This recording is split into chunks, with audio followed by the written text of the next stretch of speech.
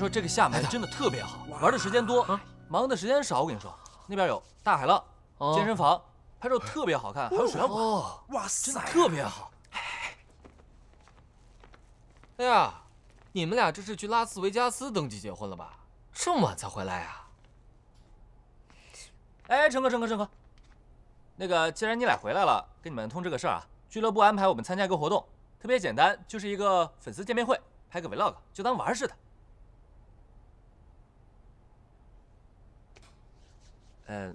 那成哥既然不愿意去的话，那我只好取消去厦门的机票啦。什么？去哪儿？厦门？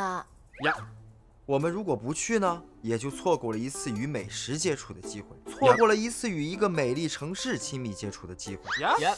遗憾呐，遗憾。别啊！我们住的酒店离夜市远吗？活动日程表出来了吗？几点开会？几点收工啊？要是收得晚，夜市收摊了就不好了。你们到时候都别拖啊！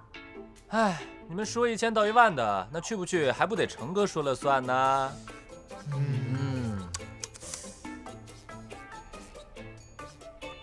成哥，去不去啊？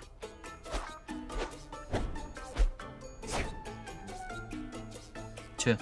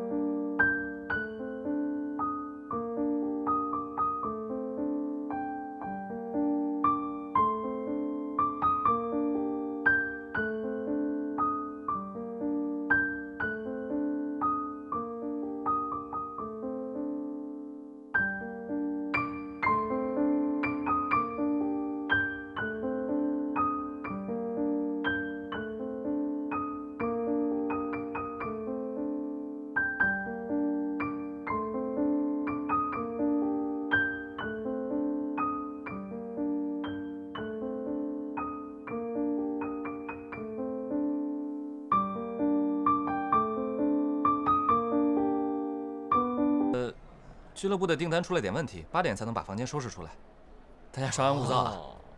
我刚看了点评，这家酒店的餐厅评分就特别高，要不我们去吃点饭怎么样？好，走，快点走。成哥，你帮我把行李箱拿上去吧，我去和我妈报声平安。好，帮我跟妈妈问好。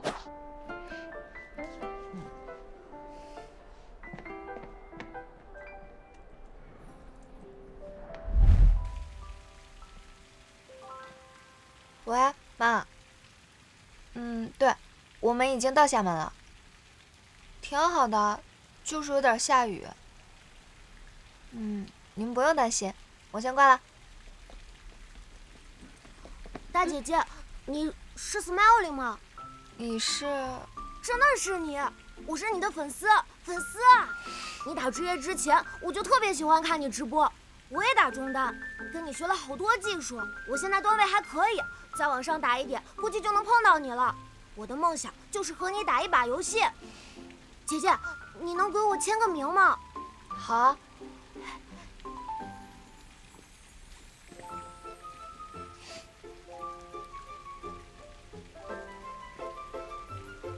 洋洋，一下子没看住，你又乱跑了，还到处和不认识的人说话，你能不能让人省点心啊？我没乱跑。也没和陌生人搭话，这个小姐姐是我喜欢的电竞选手。什么选手？电竞。哎呀，行，电什么竞啊？不就是打游戏吗？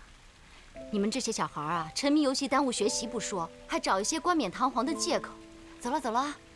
Smiling 姐姐，我也想打职业，想拿冠军，今年的全国总决赛冠军，就拜托你了。再见 ，Smiling 姐姐。行了，走了。哎呀，行了，以后别乱跑了啊。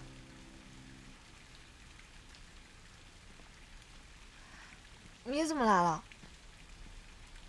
你整整消失了30分钟，我以为你被人绑架了。我又没有钱，刚打职业3个月就被扣了3个月工资，资产是负数。我有钱，要是绑架你跟我要钱怎么办？要500万我也得给。刚才小鬼谁啊？哦，一个小粉丝说什么了？要签名。他说他也想打职业，不过职业道路被老妈 gank。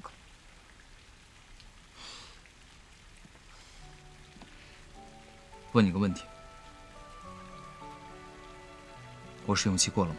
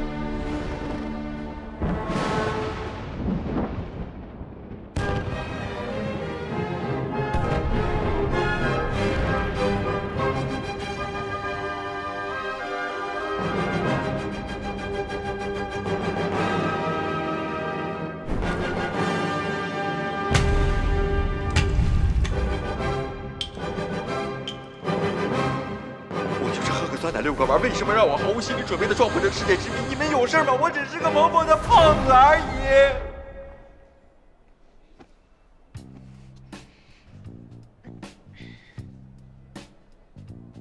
怎么，要灭口啊？其实我也没有什么想问的。你俩这样多久了？有一段时间了。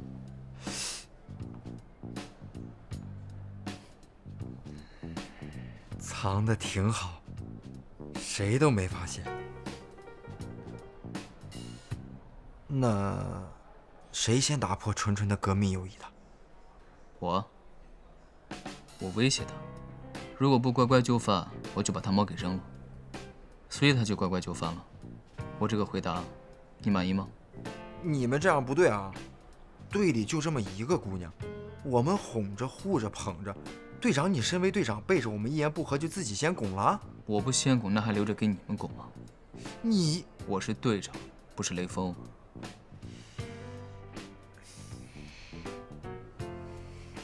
还有你童谣，啊，说好的好好打职业，不跟电竞职业选手谈恋爱，职业选手全都是渣男呢。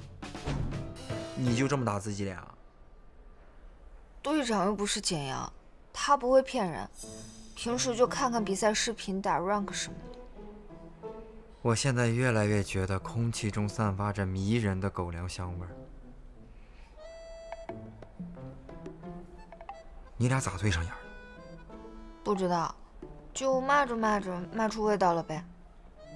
斯德哥尔摩综合症听说过没？踮起脚在超市藏水的时候特别可爱，打游戏的时候特别可爱，被阿泰的玉藻前打败了，一个人坐在位置上哭了一晚上，并且练了一晚上式神的时候可爱，赢了比赛不知天高地厚而且没礼貌地对着杨神说骚话的时候可爱，solo 赛里赢了我的时候嚣张的样子更可爱。我就随便问问，我还能再说好多条。你留着去教堂跟你们的主婚人说吧。啊？你不想听吗？最后一个问题，你俩到哪一步了？只有你看到那样，没有其他的了。你还想问什么？全都告诉你了。没有了。你俩让我安静会儿。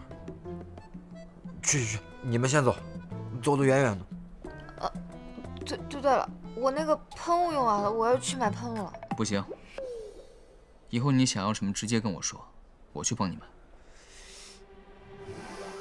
我给你当了2年的辅助，你连支洗面奶都没给我买。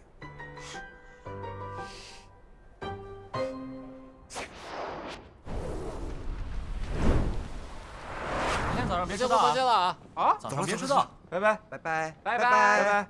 明天 vlog 录完之后，咱们去哪玩啊？你想去哪儿啊？去吃好吃的吧。好啊。小姐姐，你们今天晚上怎么睡啊？